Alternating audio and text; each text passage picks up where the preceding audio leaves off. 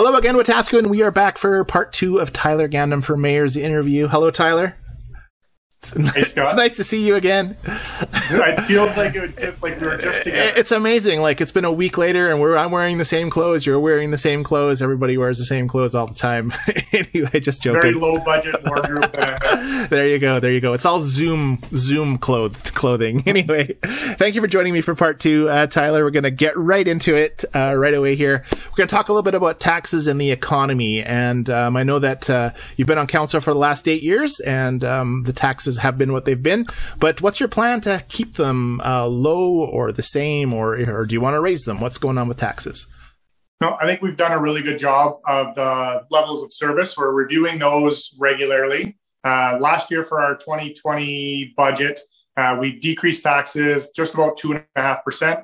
For the 2021 budget, we kept it at 0%. So I think this council's done a really good job of being fiscally responsible, making sure that we're going after the needs and not so much the wants. It's not as much fun, but we've heard for a long time that people feel taxes are too high here, and we need to address that. So we're going to go through a time of maybe not getting all of the fun things that we'd like to have, but we're going to continue to maintain that fiscal responsibility, holding taxes as low as we possibly can, decreasing when we can, and really just going after what we need to fix in the community. Right. Good. Do you think that Wetaskiwin spends its tax money appropriately? Like, so that I guess that would be up to the city manager and the departments. But do you feel there's any kind of anything not better, but a different way that things could be done to save money with the management of our tax money? Yeah, for sure. And so that all comes down to the budgeting process. Council decides the budget, which department's getting how much money. The departments will come and present to council saying this is what we need and why, and then council's making the decisions on whether that's something that they support, they don't, or whether or not we can do something differently to try to find those efficiencies. So yes, I think the council is spending tax money appropriately. I think that we can continue to find efficiencies throughout that. And a big part of that is through our budget consultation. So when we do surveys with the public, pre-COVID, we were able to meet and we'd go through what we were proposing for a budget. People had the opportunity to say, yes, that's great. No, that's not. Why are we doing that? You guys are crazy. So public input is a big part of what we do with that budget. And I'd like to see that continue. I don't know what it's going to look like as we're going through the fourth wave of COVID, but we'll definitely have the online surveys and the online consultation. And of course, just getting in touch with your member of council or any member of council and finding out what's going on. So if a mayor as yourself wants to, say, save tax money by cutting services to some degree, for example, the recycling center's hours were closed Mondays and Tuesdays, whereas before they were open. The landfill, I think, is the same way. Other services maybe, again, can be altered. How do you, as a mayor, determine what gets cut as far as services go? So I don't determine what gets cut. If I want to see a change in the level of service, then I propose that to administration and council. And then I need 3 other members of council to agree with me, especially when we're going through the budget consultation. So it's the majority of council that will decide how things are getting spent or how things aren't being spent. I think there's a little bit of a misconception that the mayor kind of decides everything that goes on. Thankfully, it's not. It's myself and 3 members of council that vote on something, and that's how the change happens. So right. For any member on council, and you don't have to be the mayor. I don't have to be the one saying, I want to change the level of service for snow clearing. Any member of council can bring that forward, discuss that with administration, and then we have a vote on it as a council.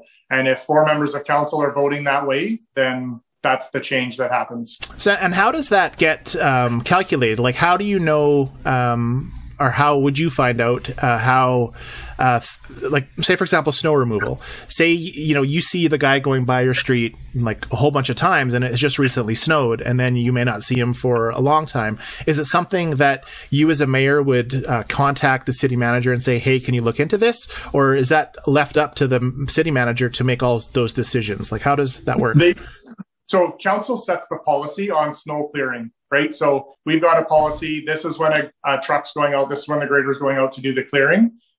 So administration follows that policy. If council wants to see a change in that policy, they think that it's happening too often or it's not happening enough, or if we're hearing from the residents that it's not happening enough or it's happening too often, that's then when we can take it back, review the policy, and if we need to make a change to the policy, again, 4 members of council vote in favor of that, and that's the change to the policy. So pretty much everything that the city does is policy driven, and that's a big part of what council's role is as governance, is to create policy, change policy, and that's how the city is going to be operated. So do you ever have thoughts to yourself about what things you want to investigate or look at cutting to save tax money? Or is that something that is in your head all the time, or is Absolutely. it? Yeah. Okay. All right. And not only in my head, but it's what I'm hearing from residents too, right? Okay. So is there anything currently that you think that we should be cutting back on to save a little bit more tax money or to use towards something else? And so personally, I don't think so. I think where our levels of service are pretty good. Yeah. There's always going to be tweaks to make things better and to find some efficiencies. I think the biggest thing is I haven't heard from residents that they want less service. Right. Everybody, they want to pay less taxes, but they don't want any less service, right? Doesn't less taxes mean less service, though, I think? Yes. So just assume they mean that, and then, there you go. Yeah, just kidding. All right. So we're talking about services. So is there any services that obviously watching the last council meetings, you can see who votes for different things in our community, who wants things to happen on certain aspects or things. Is there anything that you have going forward besides the things that you're already trying to push through or suggest or, that you're in favor of, that you'd like to add as far as services go? Is there anything you want to bring Wetaskiwin that we don't have now that you think would be really good, or that you're going to try to, some examples on the different forums I've seen would be transportation, whether it's between communities or whether it's better transportation for seniors in Wetaskiwin, things like youth programs or something that we don't have that you would like to implement as a service to our citizens. Yeah, and so I hear that often too, and same with curbside pickup for recycling. I hear lots of requests for that, but again, when we're adding another service or we're changing a level of service, it's going to increase the taxes. So while it would be really nice to have that curbside pickup for recycling, we've got a great recycling depot that gets used really, really well. The transit is another good option or a good example. Just after I got elected as mayor, that was something that I had investigated pretty thoroughly. There's an on-demand transit system that Cochrane is using. So it uses virtual bus stops throughout the city. You really don't have to set up any of the infrastructure. You can lease the buses. You set the rate for what the fare is going to be, and then you decide how much you're going to subsidize that transit within the community. And while I think that would be amazing to have, I hear way more often that I don't want to pay more in taxes or I want to pay less in taxes than I do. I want more transit. So it's going to be, it's that balancing act of trying to find what the community really needs and trying to find that balance of hopefully reducing taxes, but at the very least, keeping them the same. Sure. Next question we're going to talk a little bit about is economic development or business, bringing business to Wetaskiwin. Over the past many, many years, we've seen downtown with lots of vacant buildings. We've seen a lot of vacant buildings throughout Wetaskiwin, and it seems like we can never get more. Like there's stuff that opens up, like the new development by the water tower that's got stuff in it. It's new buildings that are full, but there's still a lot of old buildings. And bringing in new businesses would be good for taxes because they pay a little bit higher tax rate. And the more we can build and have, then the less overall tax burden that the community has, plus the more jobs and everything else. So why can't we seem to get the ball rolling? What are you going to try to do to make this happen in this 4-year term? So on existing buildings right now, the city had a facade grant that we put out, whether it was a new awning, new signage, whatever they were going to do up front to try to spruce up the property that they have, to try to attract the business to their vacant building or to their property. And then with the introduction of Bill 7 from the provincial government, having that tax incentive for new builds, like with a new business or a new development, or existing, but doing an addition or adding on to what's there already. So we have the ability now to offer a little bit of a property tax incentive over a set number of years to encourage that kind of development. So I think that that's going to be something that will play well for the city of Wetaskiwin. Did that just start, or has that been going on for a while? When did that? It's relatively new. Like within the last year, there was a new bill passed by the provincial government. So we had passed a policy on that to make that happen. So now it's just a matter of advertising that. And council over the last few years has a real priority with economic development. We got out of JEDI, so the money we were paying into JEDI for our annual fees, we put back into economic development strictly for the city. And now we've got two fantastic people in that department that are aggressively trying to find value-added services for the community, finding out how existing business can grow and expand.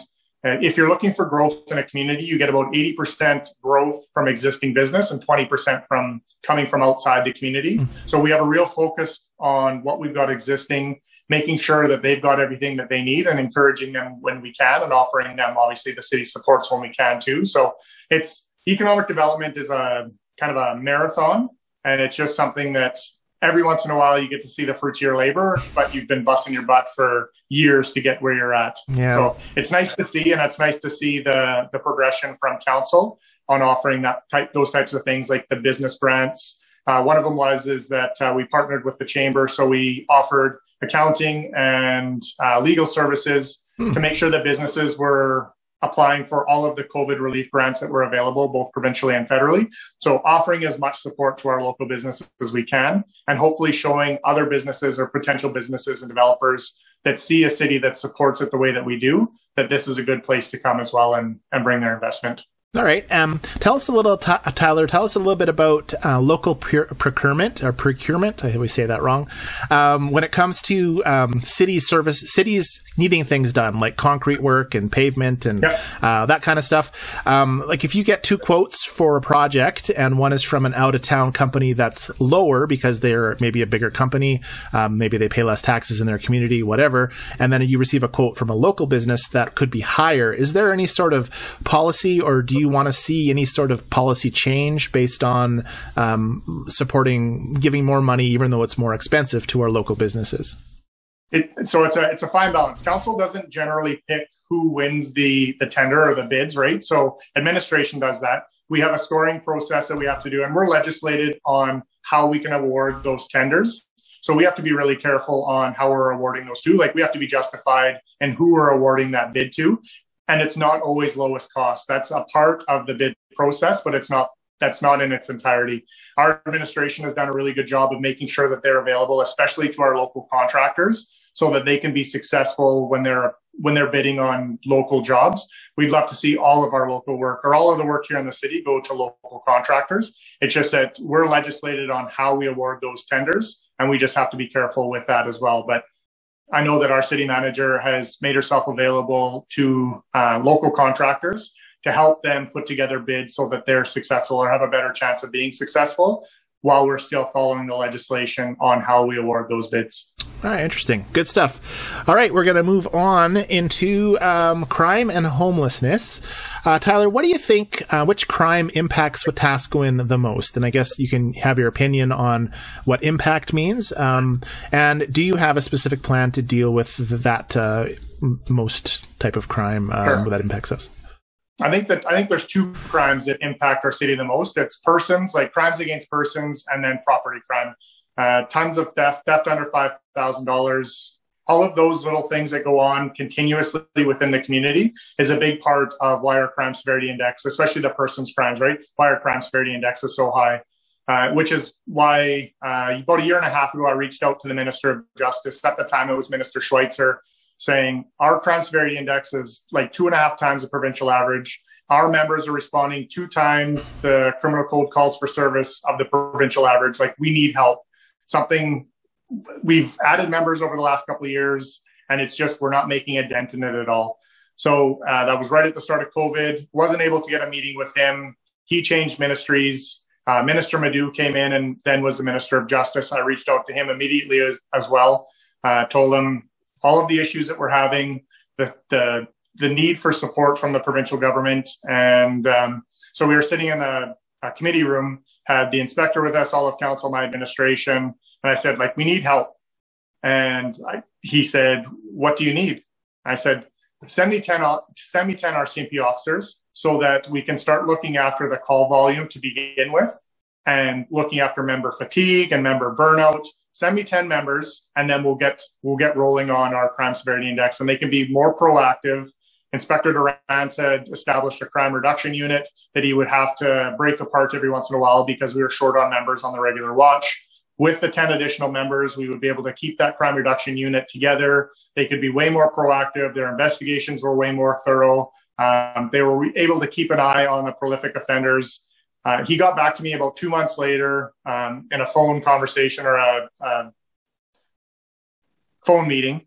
And as he was going on, it made it sound like he was going to let us hire 10 more RCMP members because we're a 70-30 split, right? With a population of under 15,000 people, we pay 70% and the federal government coughs up or pays 30%. What would he was making it sound, don't mean to interrupt you, but what would it be if we were over 15,000? What would happen? 90%. So if our population grows over 15,000 people, our bill to the RCMP climbs 20% just because of that. There's no extra members, there's no extra resources. You get over 15,000 people and your split for RCMP cost is now 90%. And what's our number now? 70. No, our people. How many people in Wetaskiwin? We're right around, the federal census will be done soon. I think we're right around 13,000 people. All right. So a couple more thousand. So it shouldn't something we have to worry about in the near future anyways. Not in the near future, but something to be conscious of as we work towards that too, right? Now, not that I want people to leave Wetaskiwin, but and just because we're talking, what's the number to get more funding if we have less people? So 15,000 people give us, no, it's 30, 70, 30. It's not, They changed the police funding model where towns and cities under 5,000 weren't paying for RCMP. Oh, I see. Anyways, I mean, I'm just making stuff. Yeah, no, I'm not suggesting that we only have 5,000 people in Wetaskiwin, but it's just an interesting question that pops into my head. Sorry, randomness. Didn't mean to interrupt you from your awesome response. That's okay. And I was going to say long story short, but I think it's too late. We're long story long.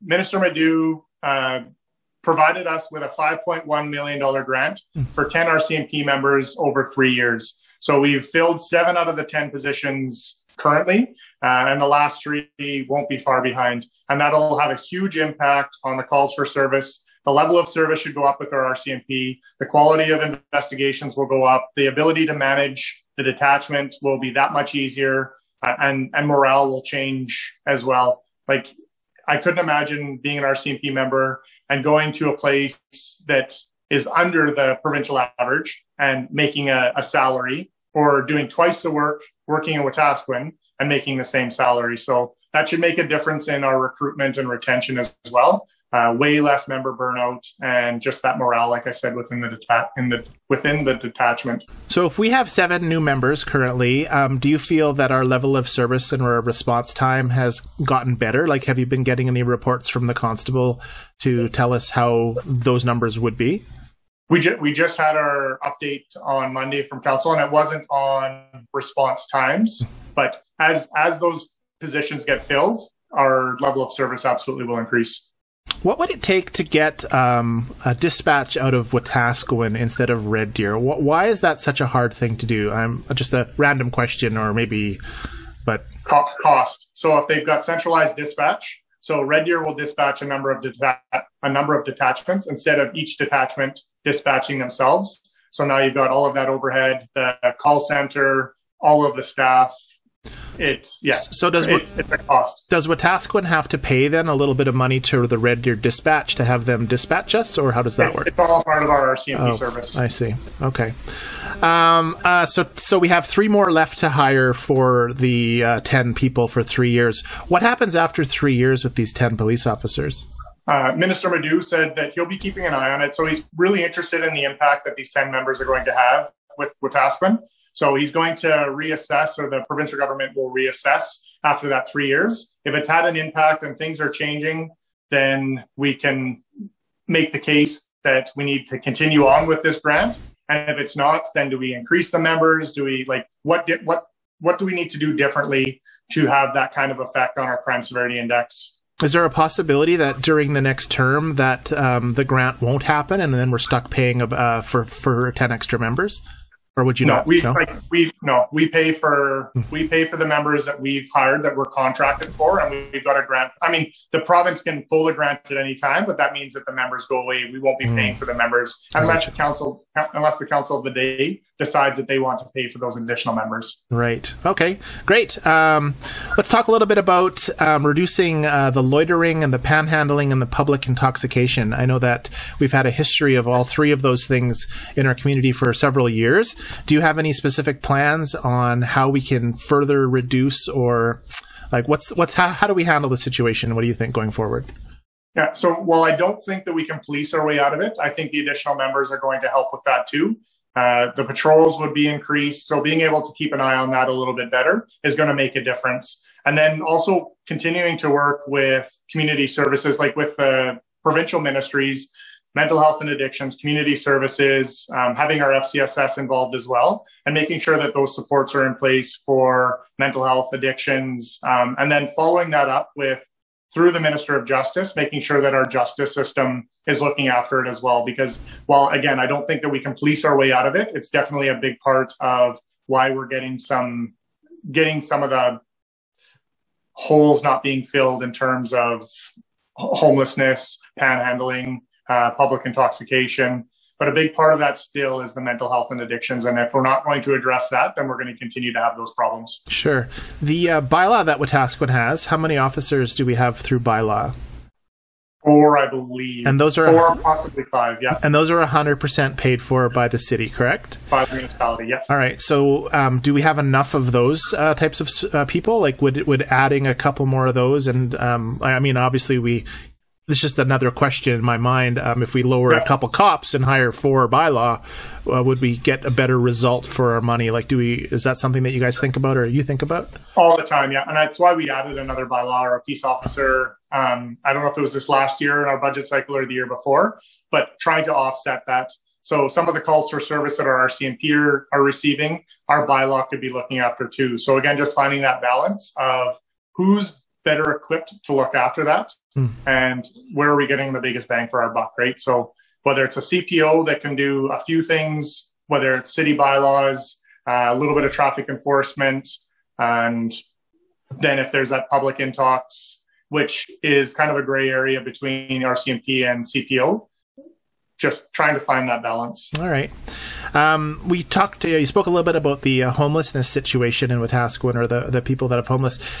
Being a long-term resident myself, and you as well, we've seen before we had a hub or a shelter or any of that stuff, we had our usual degree of that. And it seems like every time that a shelter comes up run by any organization, there's been an influx of, well, I'm not sure if people that come in, and in certain areas that they're in, the crime goes up and the businesses are affected and all of this sort of thing. So, there's a lot of people in Wetaskiwin who get really upset with the idea of a homeless shelter because what we've seen in the past, and it hasn't worked really well. So what are your views on homelessness, and what do you think Wetaskiwin should ultimately have? And is your opinion based on what you think, or is it based on what the citizens are telling you? So I think over the last 3 years, since the city started looking after that and starting the emergency shelter that we did in February of 2019, we were providing a very emergent service. It was 35 below. We found a warm place for people to sleep. We didn't do it perfectly. We learned from that. One of the biggest things that we learned is that the city is not capable of operating a homeless shelter. So we then contracted that out. It ran for the next winter. For the most part, it went okay. Again, we learned what was going well and what wasn't going well. Obviously, the location was poor. I called a special council meeting to have that emergency shelter closed early. I think we closed it end of March that year because of the issues we were having downtown.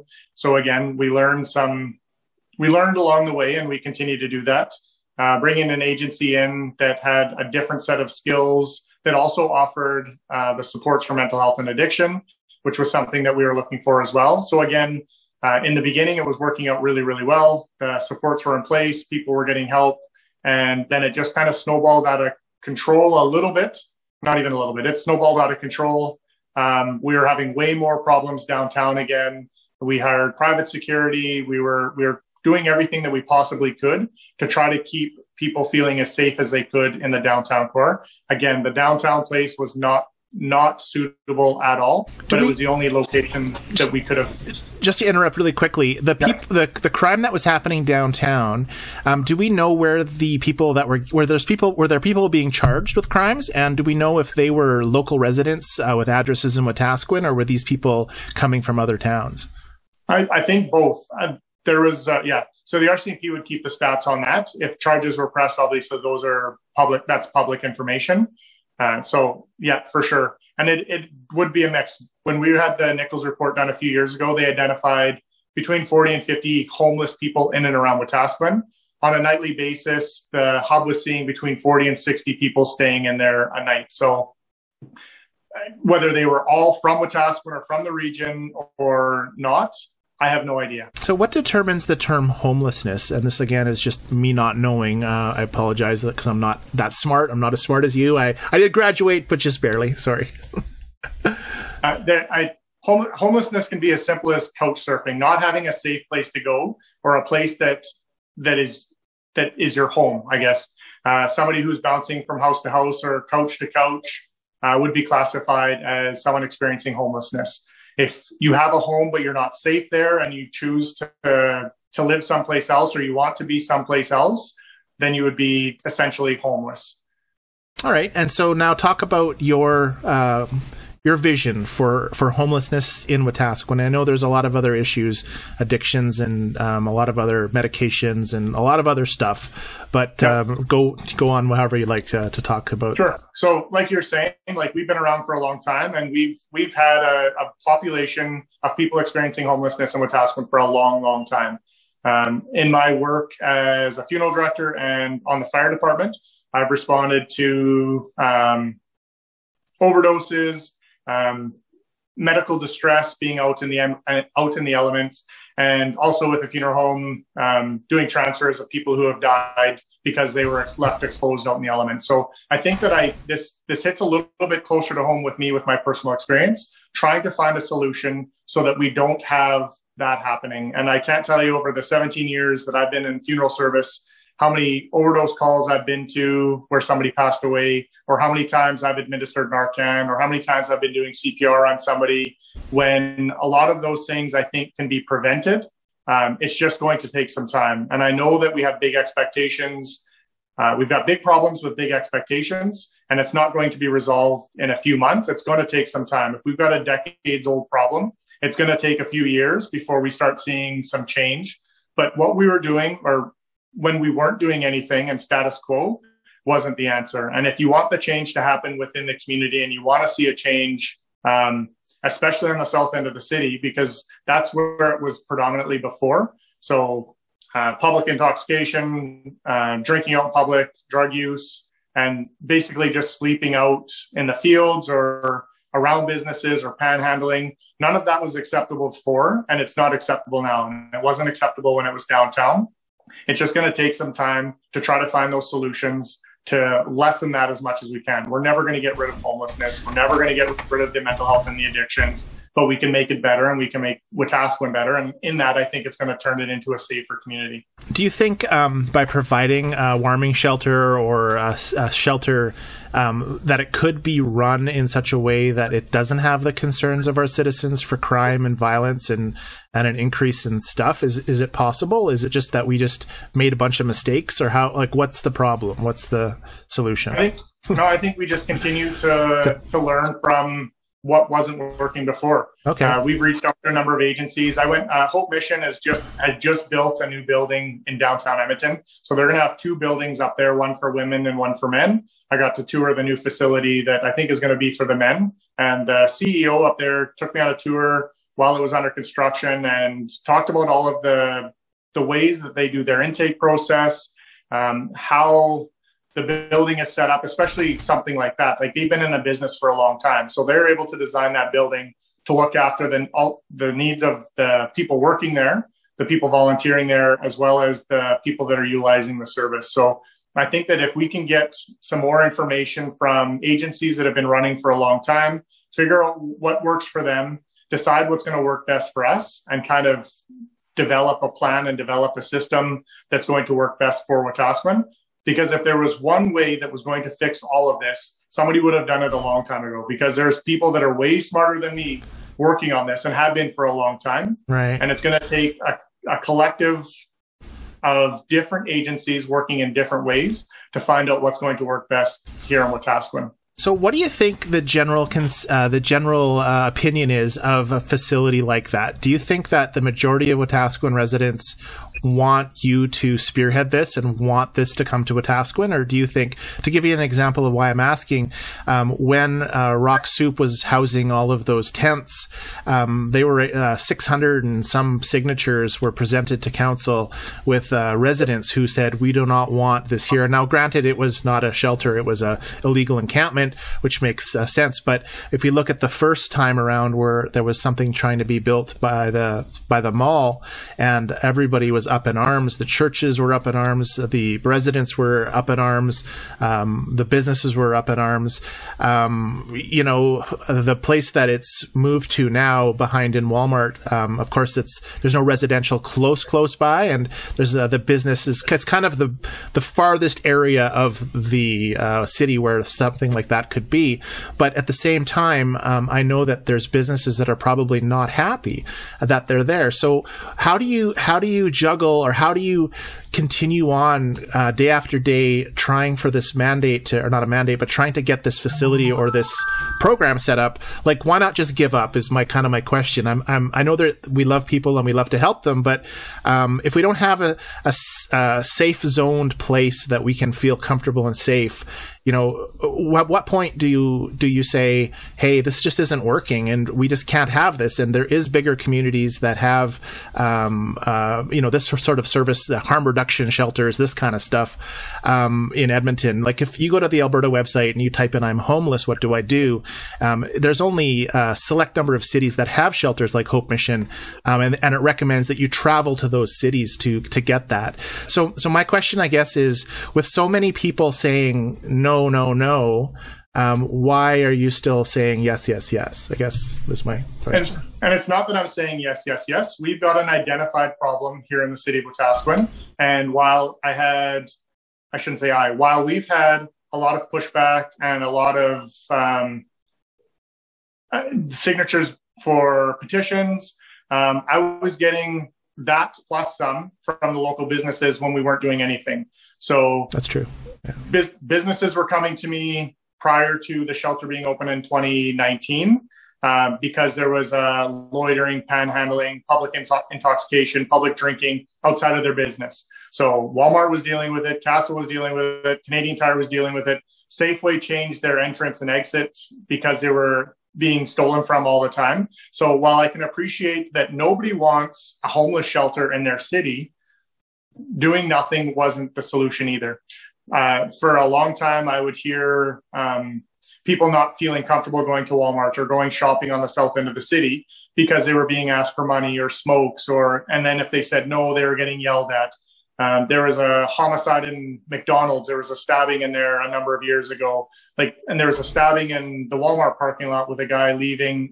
So all of these things were happening prior to a shelter or a hub being in place. We've got an issue within the city of Wetaskiwin, and if we don't address it, nothing's going to change. And I completely understand why nobody wants a homeless shelter or a hub anywhere near them. They don't want to see it.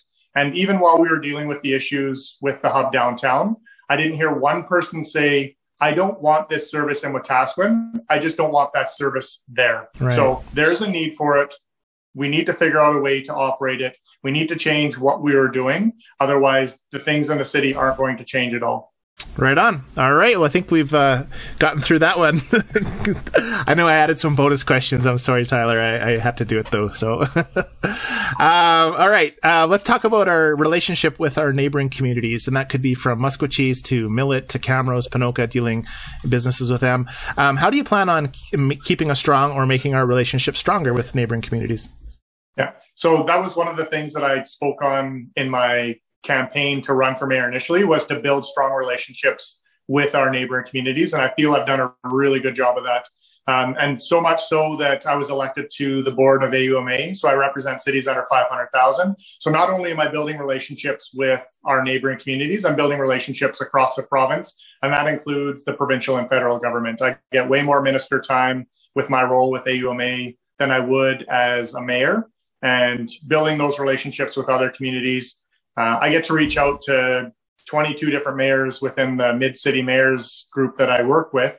If I've got questions, I've got concerns, or I'm not sure how to handle something, I've got 22 people that are incredibly smart and have a ton of experience. And I use that every opportunity I get. And so that's no different than me being a person that somebody can reach out to, having trying to work on a better relationship with our county. Same with Millet, working really well with them. Personally, I know a few of the councillors from Camrose, so that helps. I used to play ball with Chief Saddleback in Maskwacis and Samson. I golf somewhat regularly with the councillor down there as well. So, I mean, building those relationships both professionally and personally is what's going to make the difference on how we build those relationships between our communities. And I think that I've done a really good job of that. And I'm really hoping I get the opportunity to continue that. All right. And speaking of truth and reconciliation for a little bit now, I know that I've seen several statements from the mayor's desk that have dealt with truth and reconciliation. Do you plan on continuing that initiative, making it stronger, or not stronger, but providing more support? Like, what's your plan with truth and reconciliation? Absolutely. So again, I've been building a relationship with Maskwacis long before I was a member of council, and I plan on continuing that. And then the calls to the action with TRC is something else that I'm going to be working on as well. All right, good stuff. All right, let's go to talking about the current council. And you're on current council, so it might be a difficult question to answer on some things. But I guess how I wanted to kind of ask this question was, what are you really happy about? What decisions has the council as a group come together on and made you really happy they went that decision way? What type of things have they done that have really strengthened your leadership and your I think you know my question. Go ahead. Yeah. So I think, first of all, it started on my first term on council. Is when we implemented the infrastructure surcharge tax. So we built up a reserve of $1.5 million a year. So prior to that, we had a little bit of money that we could put into road, sidewalks, trails, and kind of replace what we could. And we were so far behind. Our infrastructure deficit was brutal. So now we've got $1.5 million every year that we can work on things within the city. And I think that was a game changer for the city. The overlays and the sidewalks that were built and repaired, I'm really excited about that work, and I'm really excited to see how that works over the next few years, as we've got millions of dollars going back into the community, over a 2.5% increase over, I think, just over 4 years that got us to that $1.5 million. So that's one of the things that I'm really excited about. We're starting to build reserves. We've established a couple of good reserves and building reserves to make sure that when we've got some big projects, big capital projects coming up, we don't have to worry about debenturing the project. A good example of that is the new wastewater facility that we need to build. So we're being told by the federal and provincial government that we have to build this. And that's between a $30 and a $40 million project. And if I had my way 20 or 30 years ago, council of the day started putting money away for things like that, and we'd be laughing. We'd have no problem, but we don't. So we've got to figure out a way to fund that facility. And I think that one of the things that I want to leave moving forward is building that reserve so that in 20 or 30 years, that next council, when they look to build, I mean, in 20 years, you're going to have to probably replace or work on the Manluck Center. There should be a reserve set up so that's happening, and they don't have to borrow the money to make that happening. So we're not servicing debt like we are right now. And that's one of the downfalls I think that we've got as a municipality, is just what we're servicing for debt. So not borrowing money to work on projects whenever possible. And again, it goes back to the needs versus wants. We got to fix what we need to get fixed, and the wants are just going to have to hold off for a little while. All right, and now let's talk a little bit about what council's getting wrong. And this isn't necessarily what's been bad, but what have you really wished that would have voted, all in favor, yay, as opposed to all in favor, nay? Like, what's broken your heart, I guess, is kind of a extreme term to use. But where do you think that council, what would you have liked to have seen, in certain circumstances? I think that I can't think of anything offhand that something's broken my heart. But when it comes to decisions made by council, I know that when I'm making a decision, I'm making it in the best interest of the city based on the information I have of the day. And I know that the other 6 members of council are making the best decision they can for the city based on the information they have that day. And whether I think I've got a goldfish memory in terms of what I got beat on in terms of emotion, or what I won on, or none of that stuff is relevant. I know that I've got 6 other people on council that are working as hard as I am to make sure they're making those good decisions. And it doesn't matter what decision we make, somebody's going to be unhappy about it. But I think as long as the people know that when we're making a decision, we've got as much information as we possibly can, we ask as many questions as we possibly can, and then we make the decision in the best interest of the city. And that I can say that wholeheartedly, that if there's one thing that I take away from my 8 years on council, or however long I get to serve on council, is that I know that everything that I've done is in the best interest of the city. All right. Moving on to the last section, Tyler. We're almost finished. We're a little bit over time, but that's okay. Let's talk about, we've talked about this a little bit, and I think I know what the answer is, but what do you think Wetaskiwin's biggest issue is, and is there a solution to solve it? I think our biggest issue is our crime. And I think that our biggest issue is crime, and I know that I'm working on that. So with the addition of the 10 RCMP members coming to the detachment with that $5.1 million grant, that's going to make a huge difference in our crime rate as we move forward. For sure. And I want to be Canada's highest reduction in crime rate over the next 4 years. That's my goal. Nice. So Canada's going to look at Wetaskiwin, and we're going to have the highest reduction in crime rate over the next 4 years. And that's going to come from involvement from the community, the 10 additional members, the extra supports we get from the provincial government in terms of mental health and addiction, justice looking after that as well. All of these things coming together is what's going to make that difference. And so would that be your vision for Wetaskiwin, is to have a safer, much safer community? Is that kind of where you're going with that? Partially. So I think that as we work through that, and it includes that, is my vision for the community is that we've got people who are proud to live here, they're proud to work here, and they're proud to be from here. And I know you've seen it as much as I have, is that somebody posts on social media that they're thinking about moving to Wetaskiwin, and they get bombarded with, don't do it, I left, best thing that's ever happened to me. Or people that live here and say that don't move here.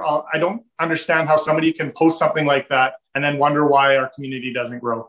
Right. So we definitely have our problems. We've got lots of issues. There's no problem finding an issue within the city of Wetaskiwin. So I encourage everybody else to find some good things about our community, and let's start building off of that. All right, and the last question is kind of like a fairy tale question.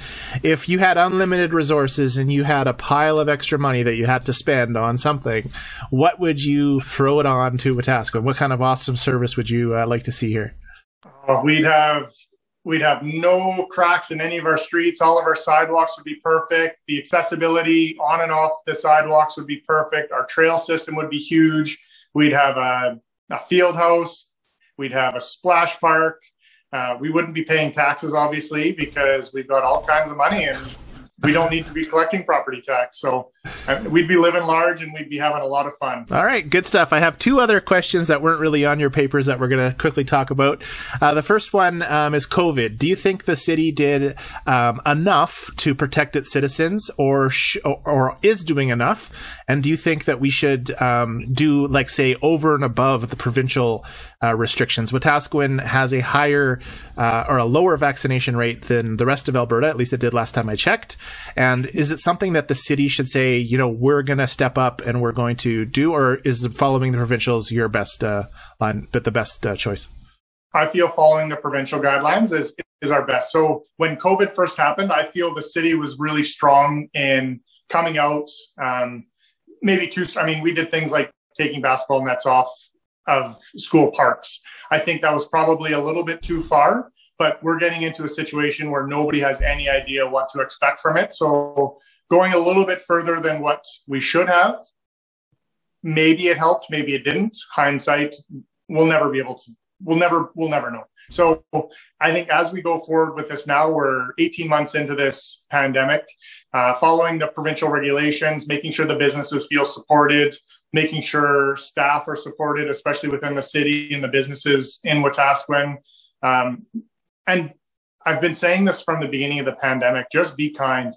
I don't understand why, if you go into a restaurant or the pool or the Manluck Center and they ask you for proof of vaccination because we're part of the restrictions exemption program, and you start yelling at the staff member, you start yelling at the clerk at the grocery store, I assure you, they're not the ones making the decisions. If you want to yell at anybody, by all means, call me and yell at me, but don't take it out on staff and don't take it out on people out in the community because you don't agree with what's happening. If this is something that the city hasn't done and it's a provincial mandate or something that AHS is telling us that we should do or that we have to do, then I'll give you the contact information for that and you can yell at the right person. But yelling at staff members or yelling at grocery store clerks or retail clerks or whoever else is, I feel, really unacceptable. Right. By all means, my phone number is on my website. It's on my Facebook page. Give me a call and yell at me, but don't take it out on somebody else. For sure.